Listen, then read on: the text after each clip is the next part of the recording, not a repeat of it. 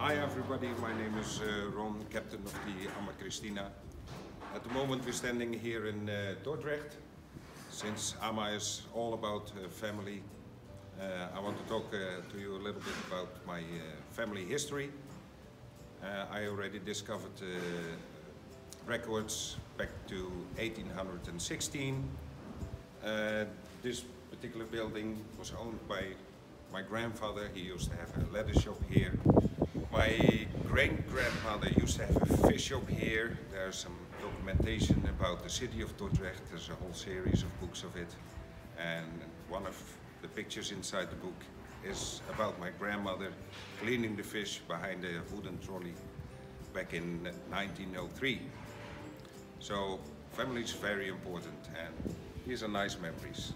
And I discovered this only 2 weeks ago.